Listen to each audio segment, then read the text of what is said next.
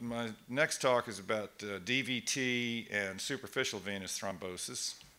What differentiates superficial clots from deep clots is basically the fascia. Superficial veins are superficial to the fascia, deep veins are deep to the fascia. You know the sort of names of these things. I'm not going to go through that in too much detail. Small saphenous, greater saphenous, you know all these things. Superficial thrombophlebitis, you've seen, I'm sure, superficial thrombophlebitis. So it's relatively common. It's usually in the saphenous vein. It's more common in patients who have varicosities just because they've got more stasis and they have abnormal endothelium. The inside of the veins have usually been to some degree abnormal. Probably a little more common in women, but it's not a huge difference. More common in older patients, that's probably true. Certainly the stasis associated with pregnancy sort of is a risk factor for it. Doesn't seem like we see it as much as we used to. I'm not exactly sure why, but it's certainly around. Risk of superficial thrombophlebitis in patients who don't have cancer, autoimmune disease, or varicose veins. Factor V Leiden, what is Factor V Leiden? What does that mean? What is Factor V Leiden? How is it different than Factor V Houston or someplace else? There actually are several Factor V Leidens. So it's a point mutation, Factor V, one amino acid, where activated protein C doesn't inhibit it. It's not inhibitable by activated protein C. So again, your endogenous anticoagulation system that's dependent on thrombin and thrombomodulin and endothelial cells that really work, those people are not anticoagulatable by their own. One of the most important anticoagulants in your system is activated protein C. So Factor V Leiden increases the risk a little bit. What's 2210A? What is that all about? If you got prothrombin 2210A, yeah. So again, you cleave it, and it's just not. It's not quite as inhibitable as the conventional prothrombin. Antithrombin 3. A lot of the clotters have quit calling it 3. They just call it antithrombin. If you have deficiencies of protein C, protein S, or antithrombin, those are all those endogenous anticoagulants that shift you more towards a bleeding state. What about DVT and superficial thrombophlebitis? So the real question that you have to face is what's the chance that if somebody has a red-hot, tender streak on their calf that anybody could figure out that's a clot in a superficial vein, what's the chance they've got DVT? We used to just routinely just kind of put these people on ibuprofen and forget about them. Turns out there's a 25 or 20% chance that they will have contiguous deep vein thrombosis. So typically in the person with superficial thrombophlebitis that's remote from the deep system, meaning it's like out on your calf someplace, then typically treating those people kind of symptomatically is pretty reasonable. But if they've got a superficial clot that's adjacent to or encroaching on the deep system, so the small saphenous vein behind the knee that's getting to the popliteal, or a great saphenous vein where you're in the thigh, so you're within a few centimeters, and whether you call it 5 centimeters or 3 or whatever, but if it's your feeling that you're likely to propagate into the deep system, then it's reasonable to anticoagulate people. I don't typically anticoagulate superficial phlebitis that's not encroaching on the deep venous system, but if it is, then you probably should anticoagulate. And oftentimes the physical findings of superficial phlebitis will not reflect the duplex findings. So there'll be more, the red hot swelling and tender will be more in the part of the thing that was the oldest. So you might have superficial phlebitis in the saphenous vein around the knee, but when you, by clinical exam, but when you ultrasound them, there's clot that's actually a lot more proximal than that. So we used to not even get duplex scans in people with superficial phlebitis, but I think that's probably a bad idea. So if you see somebody with superficial phlebitis, get a duplex scan. If they've got clot that's encroaching on the deep system or actually involving the deep system at that moment, go ahead and anticoagulate them. Classic symptoms, rubor, dolor, calor, and tumor, and diagnosis, go ahead and get a duplex. Treatments, again, NSAIDs for the most part, doesn't hurt anybody. Compression stockings, you're not going to squeeze this stuff out. Nobody's going to wear compression stockings with acute superficial phlebitis because it's too damn tender to put the stocking on. That's really more related to once they resolve their acute event, than to decrease recurrence. You know, people who've got varicosities, they've had phlebitis in the past, when they take long plane flights or they're driving to El Paso, put on some stockings and maybe even take a little Lovenox. Heating pads, I'm not sure what heating pads do. I think a lot of that, I wouldn't use electric heating pads really on anybody. That you'll advise somebody to use an electric heating pad and they'll come in with a waffle burn on their leg. Hot rags, you know, take a towel and heat it and put it on, probably does increase a little blood flow to the skin, and it probably accelerates healing a little bit. I think a lot of times these kind of treatments like hot pads and things are really to give patients something to do while nature is doing whatever it was going to do. But it makes you seem therapeutic. You know, you got a white coat and all that stuff. You're supposed to come in and do something, and you give them a very precise prescription. You know, every morning, soak your towel, put it on for 10 minutes, and at noon, do it again. At 5, it's got to be right at 5 o'clock, do it again, and then right before bed. So you give them specific instructions that makes them feel like they're contributing to their healing as opposed to just giving them an antibiotic and some opioid. Switch to deep vein thrombosis. Sheila's going to talk in a little more detail here in a second. Good morning. About PE, but in terms of DVT, most patients, I mean, it's just basically people you're going to see. Most of them have got DVT versus PE. Some of those PEs, you won't have been able to detect DVT because you get the ultrasound, it's negative because the clot ain't in the leg anymore, it's in the lung.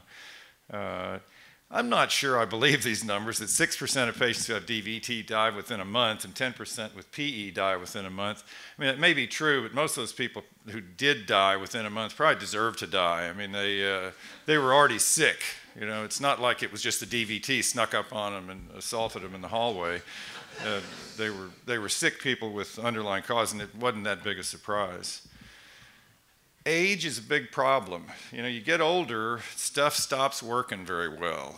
And there's no question, you start getting over 40 and your risk factor for DVT, it's one of the bigger ones. You know, you got cancer, you got immobility, you got other procoagulant states, but age is a really significant risk factor.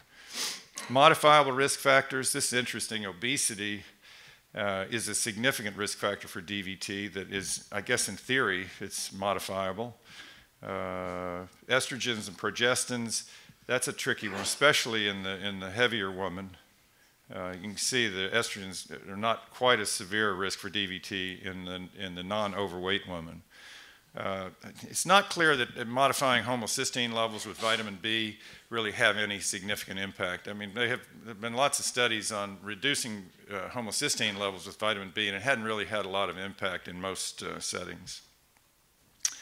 Temporary risk factors for DVT, you know, it happens on both the medical service and the surgical service. The heart failure patients are probably the biggest group in the medical service that ought to be anticoagulated.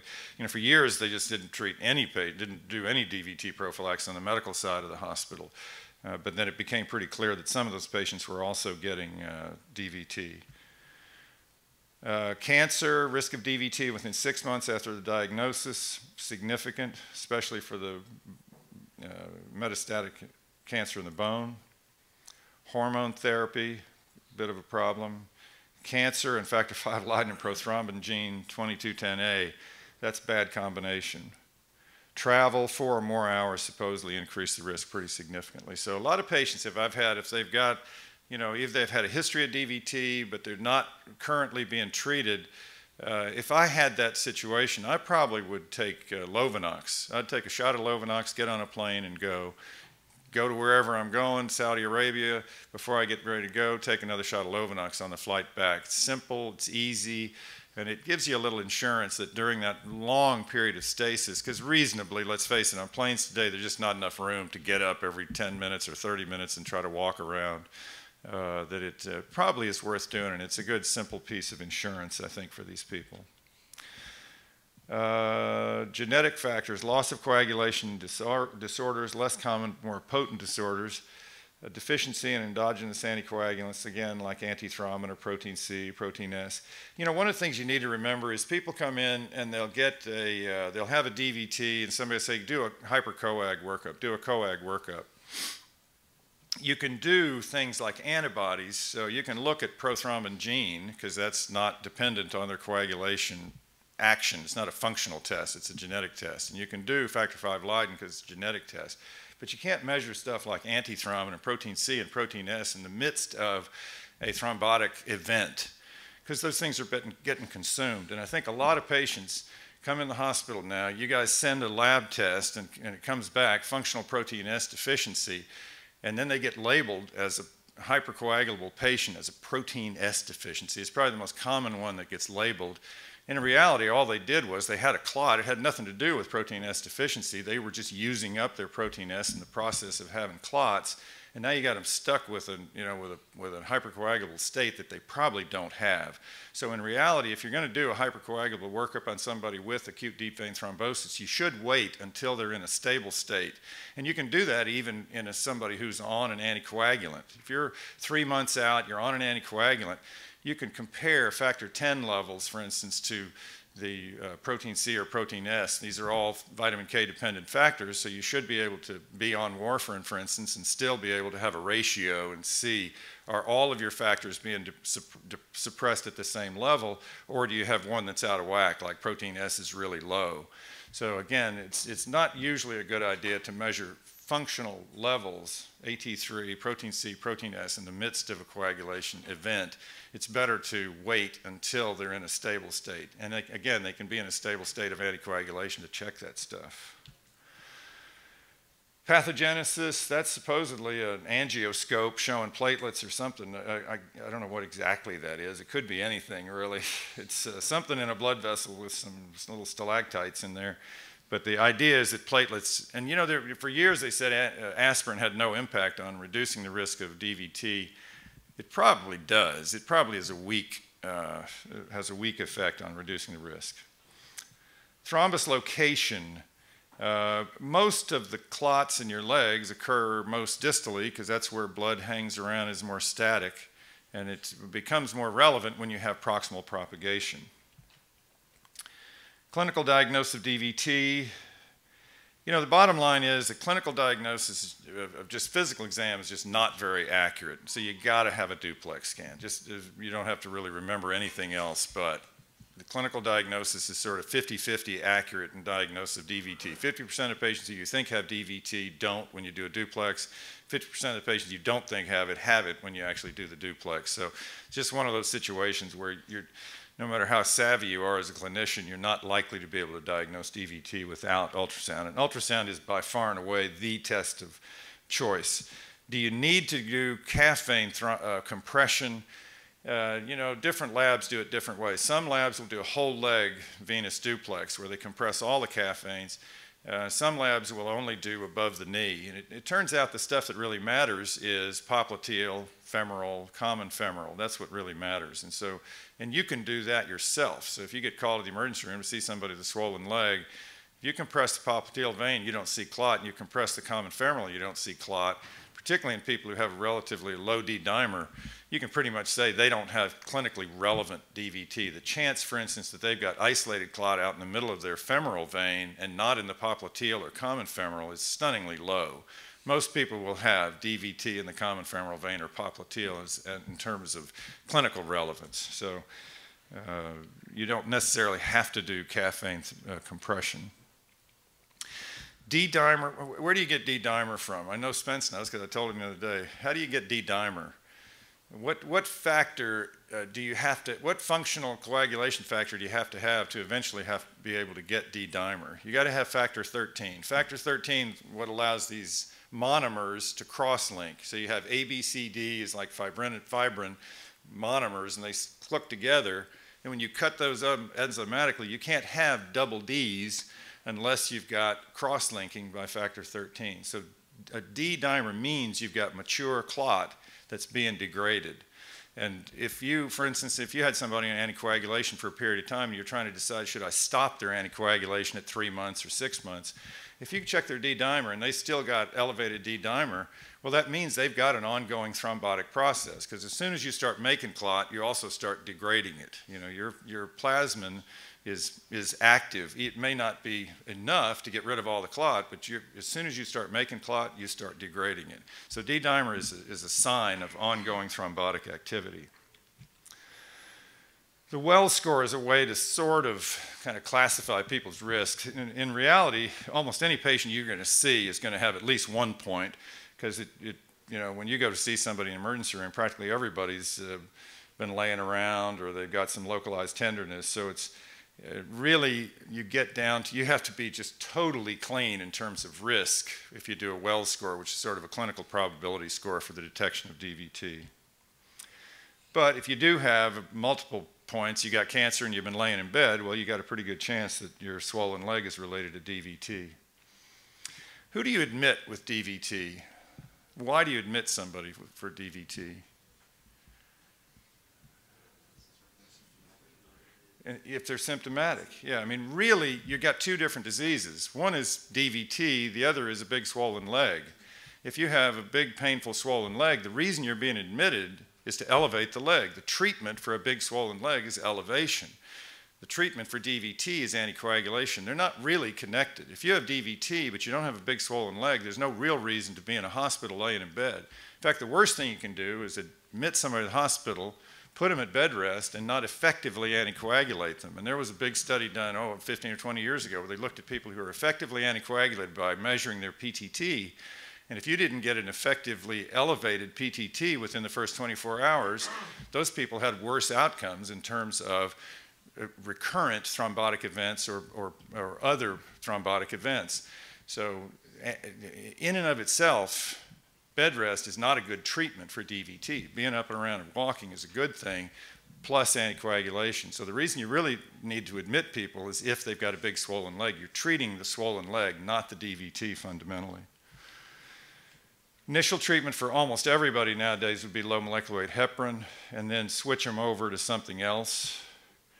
Initial treatment, when do you do catheter thrombolysis? That's a tough question. I think Sheila will talk a little bit about it with pulmonary embolism. You know, I'm going to jump to that just right at the end. I think about lysis for acute DVT mainly in people who are relatively young. Old people have a big risk. I mean, I was treating a woman in Greenville not a couple of years ago. I'm thinking she's like 68, she's pretty healthy. She started complaining of headache at the first 24-hour check. And by the time we finished the case, she wasn't just complaining of headache, she was like out. And she had a massive bleed in her cerebellum. Fortunately, there was a neurosurgeon that was like a really good guy, and he took her straight to the operating room, decompressed the whole thing, and she walked out of the hospital. But I don't think that's the routine. We had a death in Dallas in an 80-year-old woman getting lysis about 3 weeks ago. So lysis in old people, caution. That's all I would say. Flashing red light. Caution, lysis in old people. 25-year-old woman, she's 3 weeks postpartum, everything else is fine, she's otherwise healthy, she wants to return to being a long-distance runner, you know, she has no ongoing risk factors, it's her first time for DVT. That's probably the person where lysis really becomes appealing. So the young, healthy first-timer, no ongoing thrombotic risk, that's where I kind of think lysis is probably the most, you know, useful. The other is the location of the clot. Clot in your calf, it probably doesn't make a bit of difference long-term functionally. Iliofemoral DVT does. Your real goal with lysis is to connect the profunda vein to the cava. If you can get the profunda connected to the cava, you're probably not going to have very significant symptoms, regardless of what the status of your femoral vein in the thigh is. So for instance, we know pretty well we can take out the femoral vein and use it for a reconstruction of the aorta, and people have hardly any swelling at all, right? As long as your profunda veins are patent, just taking out a piece of the femoral vein in the mid-thigh adjacent to the superficial femoral artery, not very morbid. So I don't really care about treating the femoral vein personally when I lyse. I mainly focus on profunda, getting the profunda connected to the cava with some flow. So I used to mostly approach my DVT lysis from the popliteal face down, trying to go up that way. I've actually shifted over the last few years, and I tend to go femoral vein so I can kind of go up and over. By doing that, I can get into the profunda. If you come from the popliteal, you never really treat the profunda vein. So there is it's something to think about. And I don't know, you'll hear attendings are going to have different approaches to this. But there's a guy over in Greenville named Bruce Gray, really savvy interventionalist. And he convinced me that the up and over technique in a femoral position in a patient supine, as opposed to being prone, which is another big pain in the ass, by the way, trying to do prone patients. They don't really like it all that much. But having a patient supine work in femoral vein is a pretty easy and it's a very effective way to treat patients. So anyway, thank you for your time. I appreciate it. All right. John, thank you so much.